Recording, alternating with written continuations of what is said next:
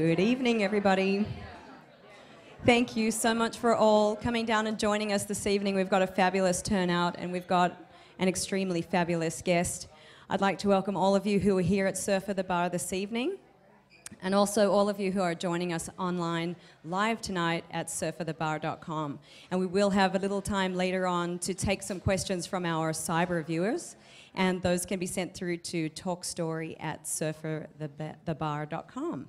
But tonight I'm super excited. You've been watching the great imagery, timeless imagery here of Endless Summer, and I'm wondering if there's anyone here who was not raised first, second, or even third generation on Endless Summer. If you haven't seen it yet, how dare you? Get out there and grab a DVD. It's a fabulous movie. It is timeless. There's only one thing you'll be missing watching it, and that's the very memorable commentary that comes along with it. But we've got better than that. We've got the original commentator here to talk to you about it. So I'd like to introduce the man himself. Please come up and join me, Mr. Bruce. I'm looking at him and I'm forgetting his last name, Mr. Bruce Brown.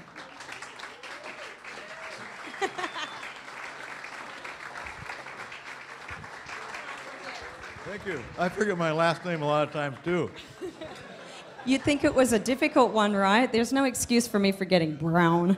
You know, the last time I went to one of these things, excuse me for not letting you ask me a question, but it was one of them surfer things where they're honoring the modern surfers, and for some reason I got in there.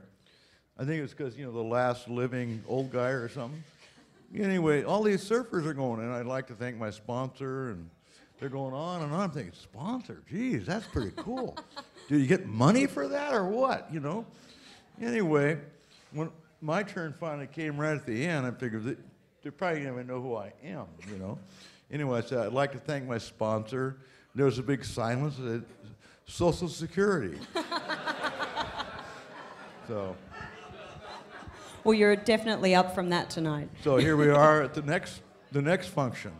Well, all of these people are not here incidentally, Bruce. They're here to see you tonight, so you're the man they came to see. Well, I wanted to check in with you on Endless Summer because I rang my mom in Australia and I said, oh my God, you're not going to believe who's coming in this Wednesday. It's Bruce Brown. And I was raised on Endless Summer, and in fact she said, you better tell him that the reason why you're sitting there doing what you do and how you were born in South Africa was because of that darn movie. So my parents were in Australia, caught the Endless Summer in the 60s, caught the bug and said, we got to go find that perfect wave in South Africa. So you touched those people around the world back then. There's a kid in Australia that the Endless Summer affected him the same way. And I ran into him a few years back, and his name is David Hill. And it turned out that David went to work for Rupert Murdoch and did the Formula One racing and did this and did that. And I talked to him from time to time, and he was head of Fox Sports for a while. So I had some friend that had some sporting event so I called up David and said, hey man, could you get my friend's event on television? He goes, I don't do sports anymore. I go, oh, they canned you. Well, they're good for them. You're a worthless little shit anyway. Anyway, he goes, no, I'm head of the whole thing. And I went, why would you do that? I mean, need money? I mean, do you get a lot of time off? I mean, what's wrong with you? Anyway, so, it's funny through the years how different people, show up that saw that movie and it had some effect on them. Sure did. But a lot of people, some of my best friends go, that movie was a piece of crap. I go, well, I don't argue with them. It was a whole movie. What do you expect? All right, well, I wanted to ask you about when you came early 60s, I think it was 63, 64, and you brought your film. Firstly, how long did it take you to edit down everything that you had shot around the world? Well, not long, because, it always takes long, but there wasn't that much footage, because I just had a suitcase with 50, 100-foot rolls of film in it.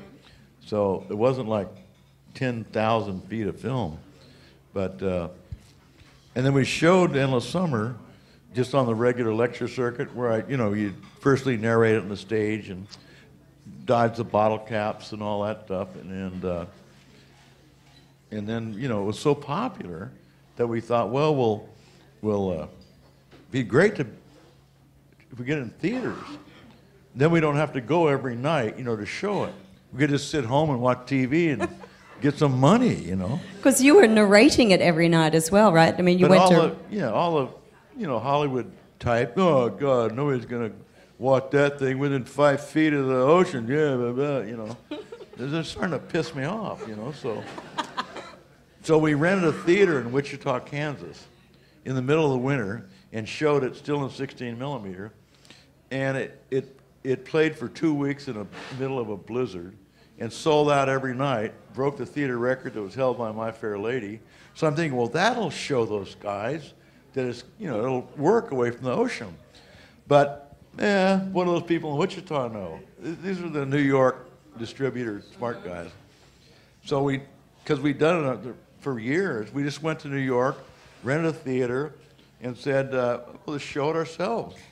And we blew it up to 35 millimeter, which took every cent we had, from the bank, and it opened there. In the first week, it broke the theater record. The second week, the visits went down. The third week, it broke the record of the first week, which was unheard of, on the movie. So at that point, we thought, now we're going to get some distributor, because we were just being surfers, going, yeah, we're thinking of starting our own distribution company, and we're just shining them on, And we're getting calls from like Joseph E. Levine. Mr. Levine would like to see your movie. Well, great, come to the theater. Oh, he doesn't go to movie theaters. You got to send a print to, to New Jersey. And we're going, we only got one print. They ain't leaving the theater, Anyway, then we finally got it, and everybody wanted, the poster's no good. You got to re-edit, put more chicks in it, and all this stuff that they wanted to do, that I knew was going to ruin it, whatever it was. But we finally found a guy that said, he figured out how much we were in debt, said, I'll give you this much up front, and we'll just leave it, we won't change a thing. And I went, cool. Signed me up, and played in that theater in New York for a year. And got all kinds of publicity that brought the IRS down on me. Funny how that happens. All the publicity said, he's a rich guy now. You know what? I wasn't rich, but they thought I was rich. So they went back to all my old surf films, and I guess you're supposed to capitalize them. Well, we just had we had a book that said in and out. Money came in and money went out. But I guess with a movie, you weren't supposed to do that. You had to capitalize it. And only after, anyway, they went back for all those years. I'm going, I couldn't even made another movie if I couldn't deduct what I spent. Anyway, they just nailed me for a bunch of money. And I went up to Santa Ana to pay them. The guy goes, I've always been a big fan of your films. And I went, well, what, this is BS, what's the deal? And the guy goes, well, I'm just doing my job. Well, get another job or something. I was so pissed off. I walked out, slammed the door, the glass in the door broke. Oh, no. I went, hot-footed it down the hall. Well, Endless Summer wasn't your first film or your last, but you seem to have a very firm idea of what it represented, even as you say in the artwork of the movie poster, not deviating from your idea there. Did you have some knowledge, just in your own inklings, that it was going to be that kind of a monumental, enduring film while you were filming and producing it? Well, if I understood you right, which I'm not sure I did, but I had no formal training at all. Got on a plane to Hawaii in 1958 with a book, How to Make Movies, and Belzy put up $5,000, to make the first movie, Slippery When Wet, and but it just, how do you get the job done?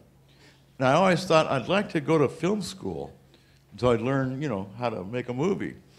And years later, I get a call from USC going, could you come and talk to the film students?